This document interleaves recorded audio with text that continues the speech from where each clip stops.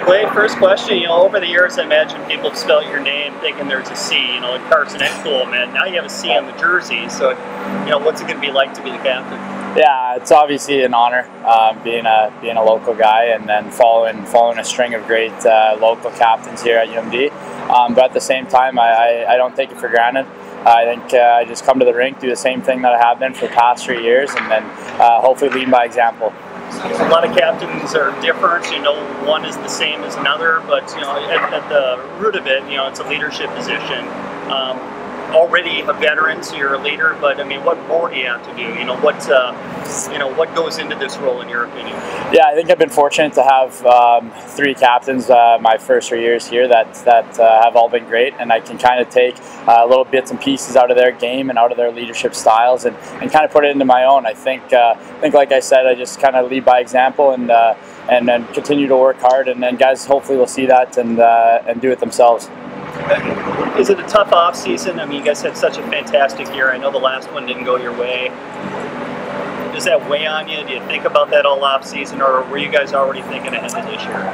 Yeah, obviously that's a game that you're going to think about the rest of your life. But at the same time, I think this off season we really put a focus and emphasis on moving on, to new goals this year, and obviously we got a new squad and new freshmen. So I think we did a great job of really instilling that last year.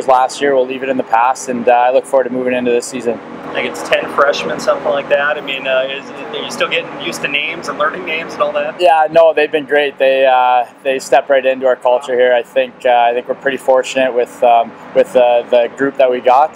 They push each other and they bring great energy to the rink. So that's really all we can ask for.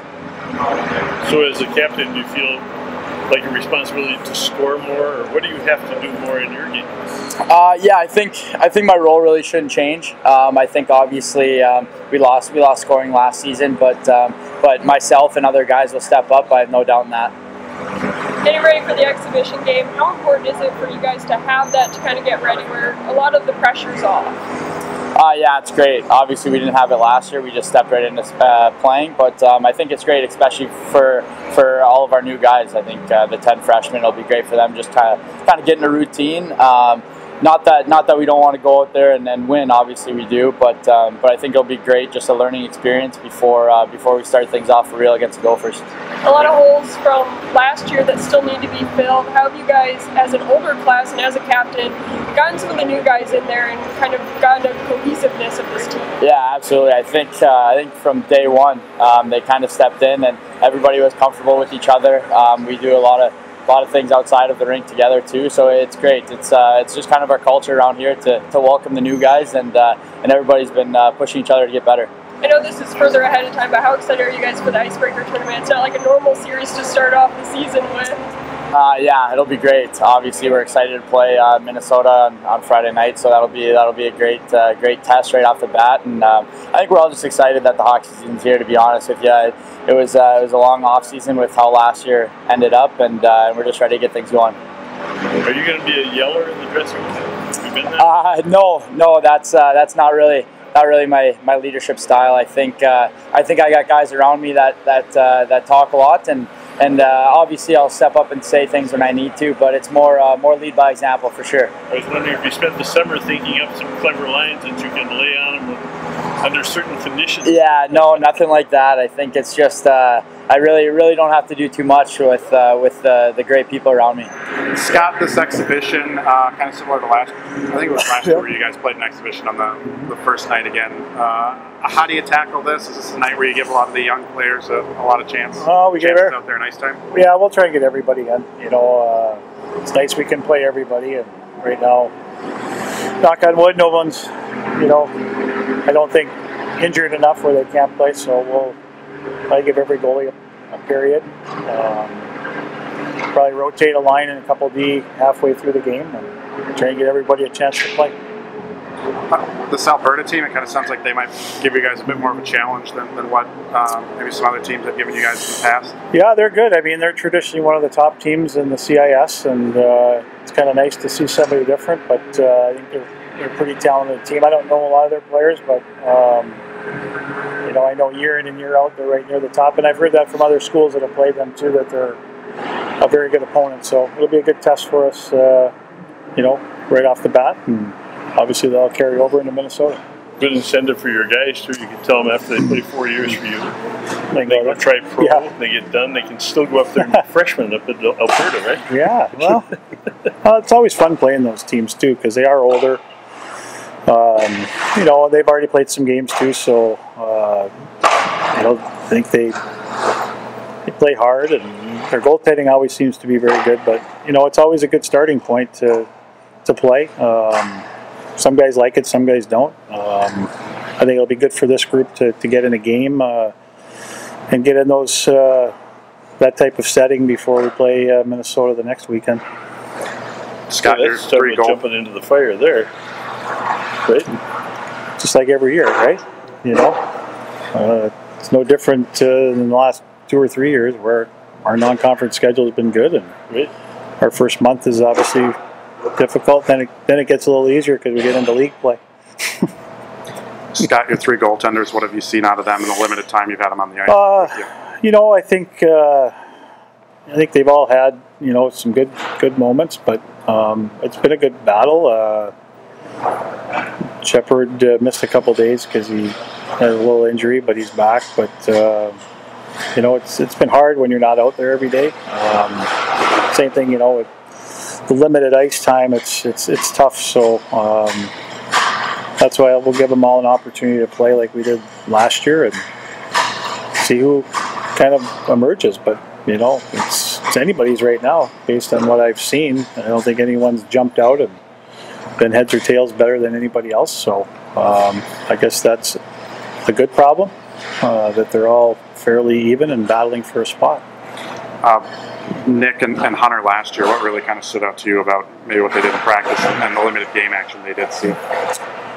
Well, I think, when Nick went in Lowell, we were down 4-1, and, maybe sometimes that's easier for goalies to go in partway through the game, but we started him the next night, and I thought he had another strong game, and, he's got a calmness in the net. He didn't really, didn't look nervous or anything. Played, and we ended up getting a couple ties there, and started him again against Notre Dame, and he won here, and then we gave Shep a try, and I thought he played well, even though he didn't win. But I think through the time that they weren't playing, I thought they worked hard. I thought they had a good attitude. I think Brant did a great job with those guys, keeping them on the right path to keep getting better. And I think at the end of the year, when Shep got in there against Western, I think Brant was excited to see some of the things that he had worked with them on and get better at during the year, and those kind of come to fruition in the game, and I think those were good things. So they got better, they worked hard to get better, they didn't pout or moan, get depressed that, it's disappointing that they're not playing, and they kind of accepted that, but they didn't quit, and they just kept working, and, at the end of the year, we did the exit meetings, and, Hunter hadn't signed yet, and so those guys were probably thinking it was going to be much of the same, and 4 days later, their attitude changed, so they were pretty excited. So I think they came into the year, certainly with a different outlook and excited about the opportunity to play. Benjamin, Pat, how'd that all come about of getting him here? Was that a guy you'd watched before? Or? Well, yeah, we had seen him, but, again, we weren't, it was a little bit more late in the game, but we did some some good character checks on him too. We knew some people up there, and obviously the coaches raved about his character and team guy, and the work ethic, and he's been great. He's got a great personality. You can tell he enjoys playing the game, and he's come here and probably pretty loose and just going to work hard and challenge. So he's been good for what I've seen. Hopefully it'll have a better idea when we get on the ice a little bit more too. Even when you think you have your goaltending set for a few seasons out, are you guys still keeping an eye on guys, taking notes on guys, doing any recruiting, checking in? How does that kind of work? What do you think? I'm guessing after the last 2 years now, yeah. I told Brad to slow down. He's put 2 guys in pro hockey here, so no, you're always looking. It's no different than any other position, but we're excited about who we have coming down the road, and we're going to need another one. So, we're looking at some different age groups, maybe not the older goalies, but you never know. You don't know what's going to happen in this game, but you're always looking and tracking guys. You joke about Brant putting a couple guys in pro hockey the last 2 years. Is that kind of a tool to your benefit almost, that you've seen Kaz have some success, and hopefully Hunter does the same thing? Yeah, I like to think that it should be. You know, I think he does a great job, and I think he's got a great demeanor, and I think he's been really, really good for not only the guys that have played a lot, but the guys that haven't. I think keeping their, energy up, keeping their spirits up, and and pushing them to get better. And I think those are a lot of the things that he's done. And obviously the guys that are playing, it's tough nowadays because a lot of those guys, have goalie coaches elsewhere. So I think he does a great job with working with our goalies and maximizing their abilities and their style of play, and not going out there and trying to reinvent the wheel. You look at it now, look back at last year, do you give more credit to the goaltender or the defenseman for you were great in your end, but you had great defensemen and you had great goaltending. Now you got to replace both of them. Well, yeah, I mean, it's different, obviously. The goaltending situation is a little bit similar going into this year with not a lot of experience. Last year we had a lot of experience on the blue line. This year we don't. I think our blue line grew as the year went on. And I knew we had some 3 or 4 guys that we could rely on, but I thought, watching Nicky Wolf grow through the year, having a healthy Dan Molinar, those guys stepping up and playing big minutes for us were pretty key to that group being good. And, I think it helped our goaltender grow too, but he's just, Hunter was just a confident kid. And, if you'd have told me he was going to play like that before he started, I probably would have said he probably wouldn't be in our program very long, but he was outstanding for us. But he won his fair share of games for us, obviously. Ohio State game for sure comes to mind at the end of the year, and gave us a chance every night. And I think the guys in front of him did a good job too, defending, blocking shots, helping him out too. So I think there was a lot of trust between that group, D and forwards and D and goaltender and defenseman. You look at Wolf's play got better and better, and then dramatically better at the end, I thought. Yeah, he stepped up. I mean, I think early on it was again learning a little bit, right. But we kept putting him in there, and I think when Seuss went out, I think he took another step and played good, as did most of our D-corps. Anytime you lose a key player, you hope guys step up, and he was one of those guys that did. But I thought the biggest thing with Nicky too, I thought he played hard, he played physical, but he didn't take a lot of dumb penalties. He was physical and aggressive, and he brought that element to our team, but in a disciplined way. And I thought that was important. You expect some leadership out of him, I presume. Yeah, he's growing. There's no question. That's the fun part of watching these players, if you have them for hopefully 4 years, is that they grow each year, and he's certainly stepped up in that. And I think he went to Calgary's development camp this summer, so those are good things to motivate players, and so it's been fun. It's been fun to see him grow both physically, mentally, and within his game. Scotty, how would you describe this year's team, and then also describe the challenges that obviously lie ahead of you with a young group coming in? Well,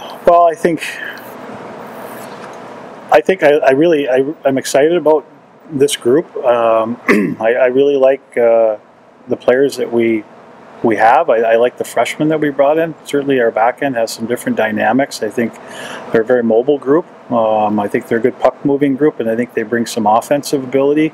Might not see that right away, maybe a couple guys right away, but as a group over time, I look at where that group is going to be, even at the end of this year or next year, so they'll grow together. Forwards-wise, I think we're, a pretty deep group.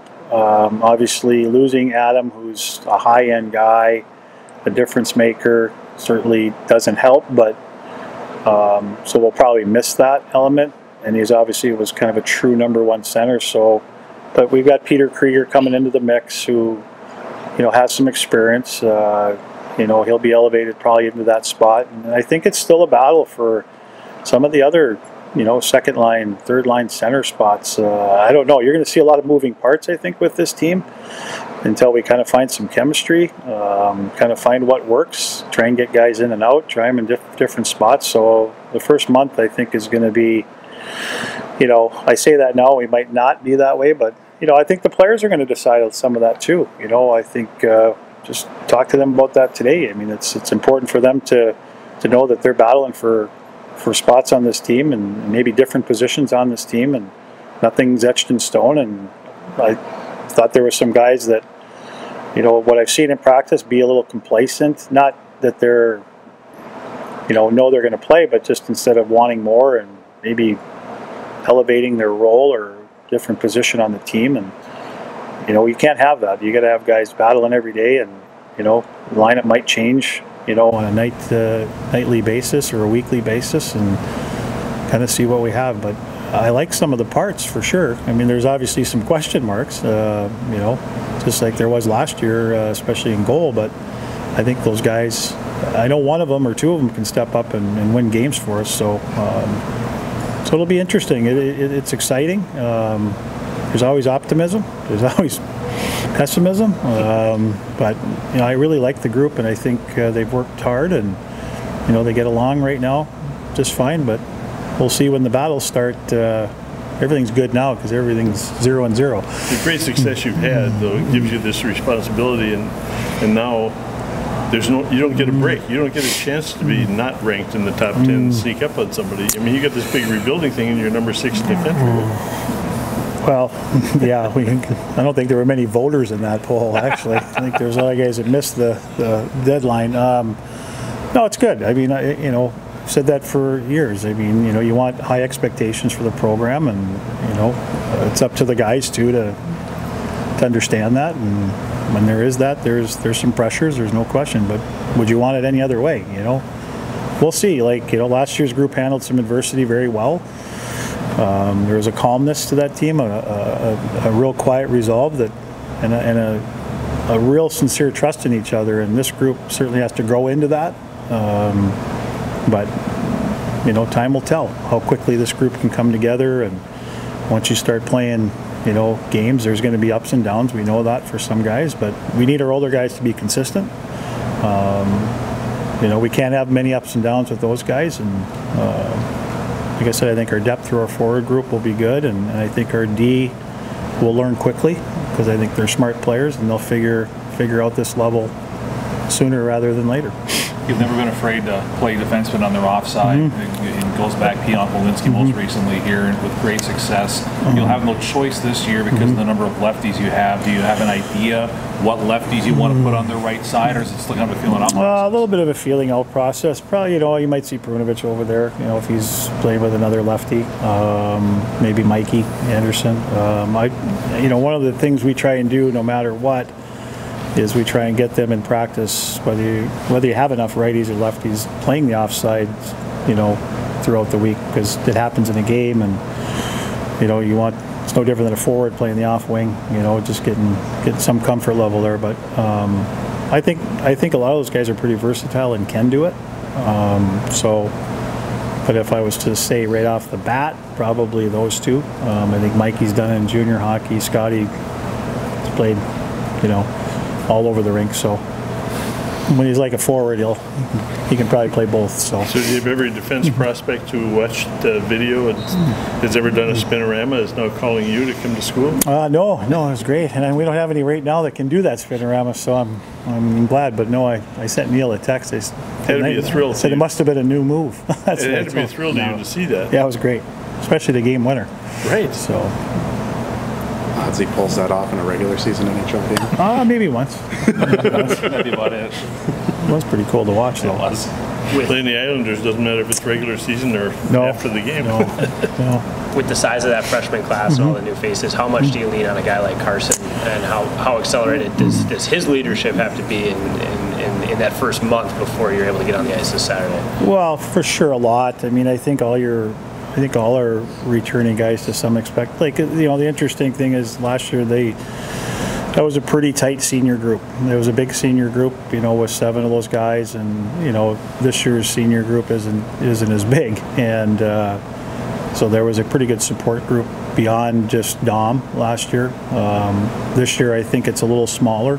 There's some guys that I think are going to merge into kind of that leadership group that aren't captains. But you know, as long as it doesn't affect Karson, because Karson takes things to the heart pretty much and likes to at times, you know, put things on his shoulders, but he's just got to go play and, you know, keep doing what he's doing. I mean, he's had votes for 3 years, and he's certainly a very deserving leader for us, and the guys have a lot of respect for him. So, you know, and a lot of it is just the way he goes about his business and plays the game. So, but he'll find out too. It's, you know, there'll be some challenges, but that's where, as a coaching staff and our captains, we work together, but we'll rely on them quite heavily. It's happened just naturally, I'm sure, but do you take any bit of pride that the fact that you've had 5 straight Northland guys wear that C for your program? Yeah, I think it means we're recruiting good character kids, you know, and I think it's awesome. You know, they've all been great. I think they're all were a little bit different, but I think they all learned from each other a little bit too. And obviously Jack was before, you know, Andy or, you know, Krause and those guys, but I think it's nice when you have those guys prior to maybe those guys, yourself being a captain, to learn from good people. And I think we've had some really good leaders here in the last 5-6 years, and it's been awesome that they were from the area. With Adam's departure, he was supposed to be an assistant captain. Do you guys fill that role, or has that been talked about? Yeah, you know what, Dan, we were talking about that. You know, we've kind of thrown out some different things. We're kind of just letting that take its course here through this month, and I think we'll probably do something. I'm just not sure yet what, but whether it's going to be a permanent A, maybe a rotating A, I don't know. I'm more leaning towards just, you know, having one more permanent A, but I wanted to see how the start of the year went and through the training and all that stuff goes, so we'll decide that probably soon.